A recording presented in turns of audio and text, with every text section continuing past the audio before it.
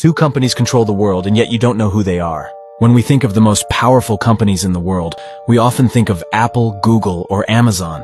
However, these companies are small potatoes compared to the two behemoths that are BlackRock and Vanguard.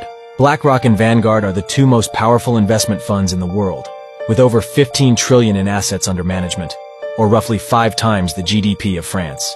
So how do these two companies control the world? It's simple. Vanguard and BlackRock own shares in all the world's most powerful companies. They are the largest shareholders in Google, Apple, Facebook, Amazon, and Microsoft. They are veritable financial monsters. The two of them own absolutely everything in pharmaceuticals, transport, banking, and the media. It's simple. Every time you do something, you make BlackRock and Vanguard richer. Look at CBS, you make Vanguard richer. You go on Instagram, you make BlackRock richer. You buy an iPhone, you make Vanguard richer. And the terrifying thing is that when you make Vanguard richer, you also make BlackRock richer because the two companies are each other's largest shareholders.